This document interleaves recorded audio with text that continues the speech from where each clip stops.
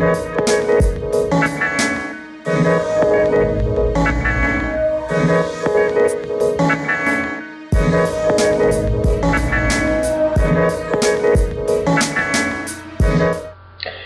the question is simple. Will they or will they not play?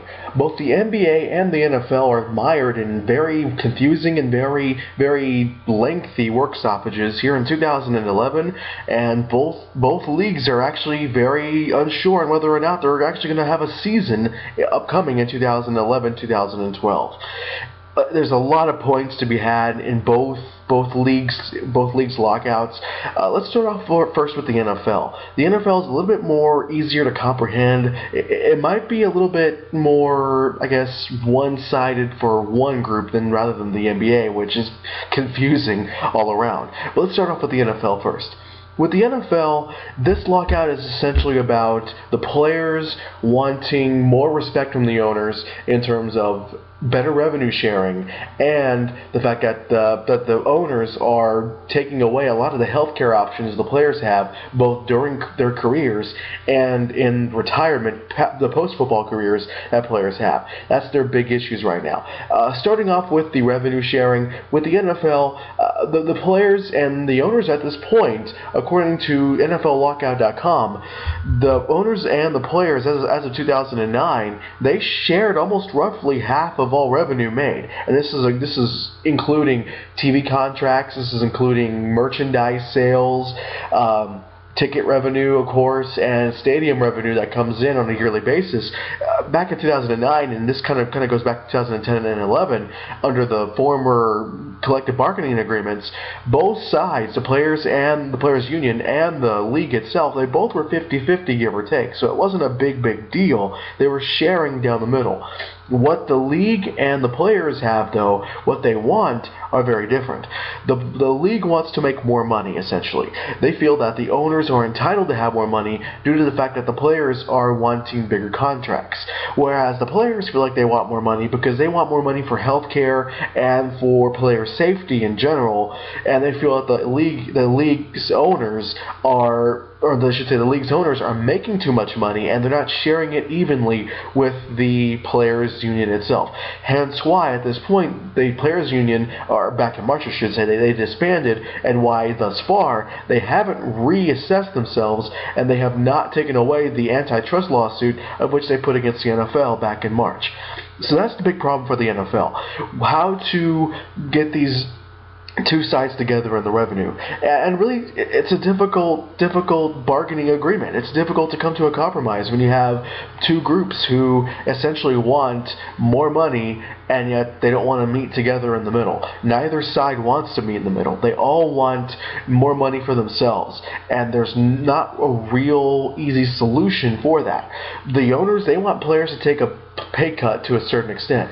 The players want the owners to understand that they make a lot of money, especially owners like the Jerry Jones, like the Al Davises, like the Robert Krafts of the league. They want those guys to understand that, hey, you know what, you make a lot of money. You don't have to be doing this for whatever benefit that they may have. That's one thing. Another thing for the NFL and the players is healthcare, and this is big because for those who play football in their careers or in their lives in general, you know how difficult football is. It's a difficult game. It's not for the weak. It's not for the timid. It's a very rough game, and players get hurt all the time. The problem is right now in the NFL, player health care coverage is not very good. Players have to pay out of their own pocket for their health care with the league, and according to NFL.com, for players, to get NFL insurance, they have to play a certain amount of time in the league, and for players who want post-career health coverage, players have to have at least 2 years experience in the NFL to get any health care at all post-career. And what the problem is right now is that a lot of players are experiencing, a lot of players are getting hurt more and more often. The game has gotten a lot faster. It's gotten a lot more brutal, and you're seeing more players, former players who have had dementia, former players who have worse knee injuries, worse injuries, and that's just a big problem right now. The players union wants a better healthcare system, and the NFL does not want to increase their healthcare system by any means.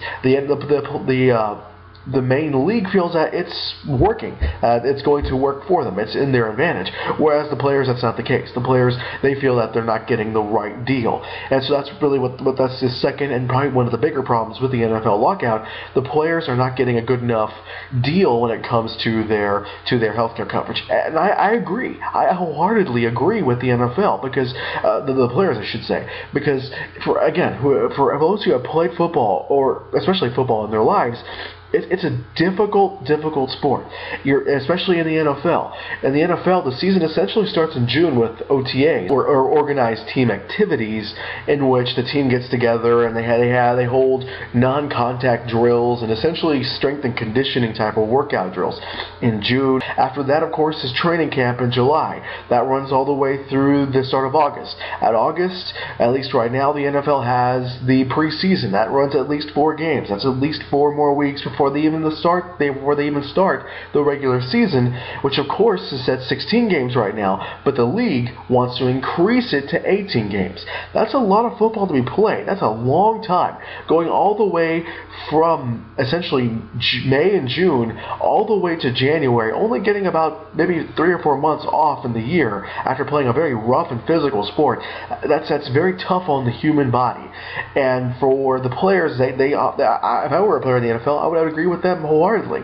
It's not very fair that the NFL is holding out on them and not allowing them to get better health care coverage for them. And I think the biggest misconception, and I think this is kind of a big issue with the players union right now, the problem is, though, is that with the NFL, people look at the NFL player and they see the Tom Bradys and the Ocho Cincos who have that millions and millions of dollars over a certain amount of years.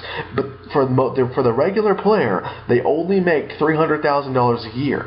And under the NFL's healthcare coverage, that can run anywhere from $1,000 all the way up to quite a few numerous amounts of dollars. We're thinking about the tens of thousands of dollars in healthcare coverage. And of course, for insurance companies out there, especially if players want to get their own private health insurance, for companies, they don't want to insure players that much for a small nominal fee, because they know that if a player gets hurt, they're going to have to pay that player a lot of money just to help them out with whatever injury they have.